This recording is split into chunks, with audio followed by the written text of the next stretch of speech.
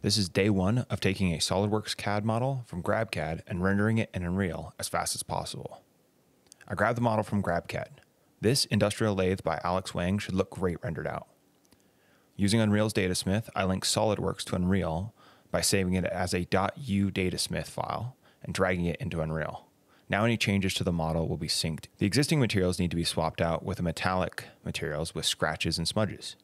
I add a substrate slab as part of Unreal's new layered material stack. Adding in a finger smudge and scratch texture to the normal, I then create a material instance and apply that to the model. Adding a few other materials for the bolts, I'm able to finish the materials up and start to work on the camera. Using the Cine rail, I parent a cinematic camera to the rail and move it back to get the whole model in frame. I then use a cube to be the center of focus and tracking for the camera to keep the model in frame. Creating a camera sequence, I change the camera movement to linear and bind the camera to the track. This is ready to be rendered out and dropped into DaVinci Resolve. Subscribe for day 2.